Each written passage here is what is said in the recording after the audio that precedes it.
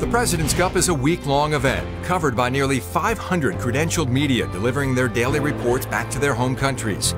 It is broadcast the world over to 226 countries and territories and 1 billion potential households by 4 international broadcasters on site. And at the center of it all is Incheon City, site of this year's 11th playing of the President's Cup. SBS will partner with NBC Sports Group to provide nearly 30 hours of live match play action from the Jack Nicklaus Golf Club, Korea. We're on the air pretty much straight through, so there's plenty of time to tell the story. We're bouncing around the course showing golf shots. NBC has covered the event since 2000 with Dan Hicks and Johnny Miller working together in the 18th tower and Roger Maltby providing the on-course commentary. The announcers that are in the towers just can't 100% tell the viewers what's happening with a particular shot. You got to have somebody right there on the spot. And what's really important to me too is whoever's there on that spot calling the action has actually hit that shot.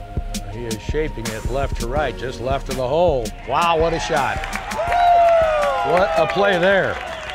In 2013, NBC Sports once again exposed the world to the drama that is the President's Cup.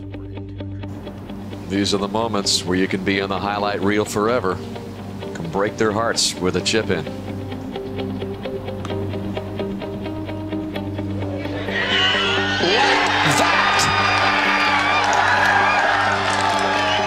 This to have the match.